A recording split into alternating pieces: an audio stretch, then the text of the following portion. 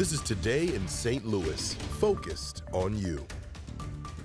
It is 9 a.m. and we are kicking things off with a live look at art in the park in St. Louis Hills. We'll learn when you can head out there and what you'll find in a live interview in about 15 minutes. You can see a lot of people out there getting set up. It is Sunday, September 24th, and I'm Holden Kerwicki. Travis Cummings, Mercedes McKay, and Tracy Henson have the day off, so I'm joined by, wait, who are you again? Yeah. This is Weather First meteorologist Scott Connell.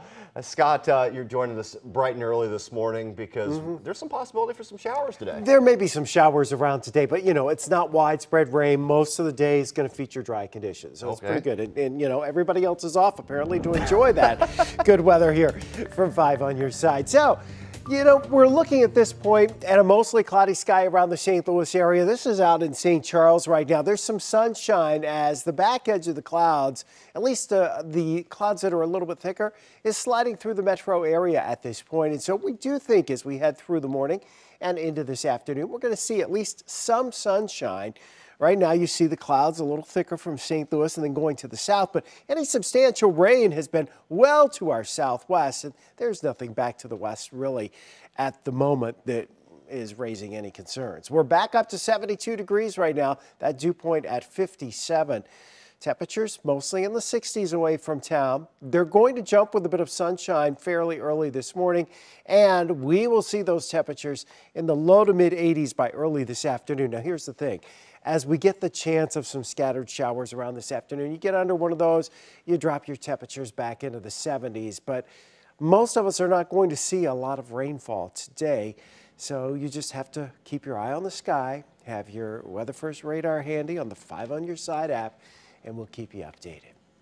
All right, thank you, Scott. Right now, we're working to learn more about a crash that happened early this morning in Jennings. A car crashed into this home at Jennings Station and New Halls Ferry.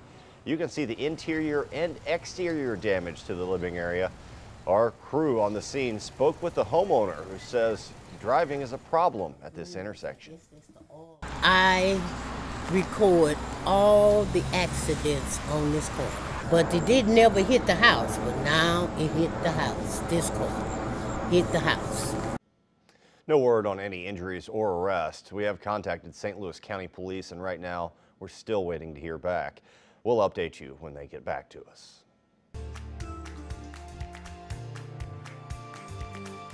All new at 9, less than 2 hours ago, we learned about a new push from St. Louisans seeking to be included in Senator Josh Hawley's new legislation. This federal bill would compensate victims of government testing. In the 50s and 60s, the U.S. Army used blowers on top of buildings and in station wagons that spread a potential carcinogen into the air near the Pruitt-Ego apartment homes. Our I-team looked into this lawsuit on the case back in 2012. My mother passed from cancer. I had a little sister who was born in Pruitt-Ego who suffered from Down syndrome.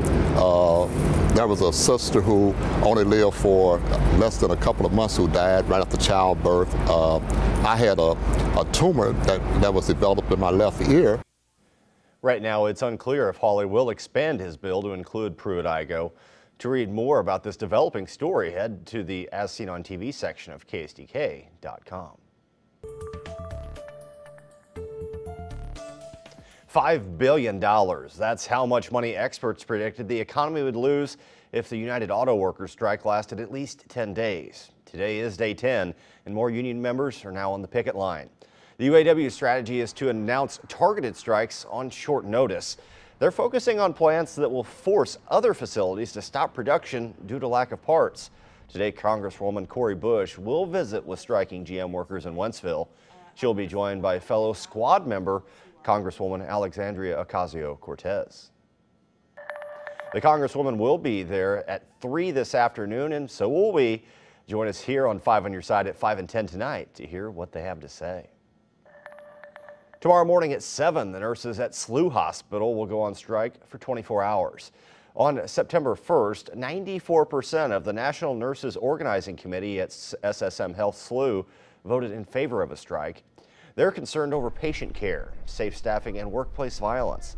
SSM Health claims the nurses who are the ones who refuse to come to the bargaining table. The nurses gave SSM Health 10 days notice so that they could make alternate plans for patient care. We will continue to update you on air and online on the UAW strike and on the 5 on Your Side app. It's free on your phone's app and in the App Store. For the first time in 13 years, Mizzou returned to St. Louis for Zoo to the Lou. Last night, thousands of Tiger fans joined hockey fans downtown as the Blues kicked off their preseason. Business owners in the area tell us the combo is doubling profits this weekend. Mizzou alone had to pay the St. Louis Sports Commission $150,000 for event management. 5 on Your Side's Diamond Palmer explains how business owners are cashing in on the hype. Saturday, thousands of Blues, Mizzou, and Memphis Tigers cheering on their favorite teams. And Sugar Fire Smokehouse in downtown St. Louis says barbecue should always be a part of the party. The restaurant says profits will be double this weekend. We're going to do about 50% more than we normally do. The Mizzou game brought over 45,000 fans to downtown, and they left happy.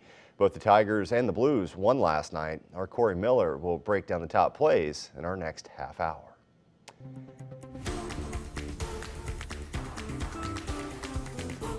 Tomorrow you can voice your opinion on how the Ram settlement money should be handled at a public St. Louis Board of Aldermen meeting.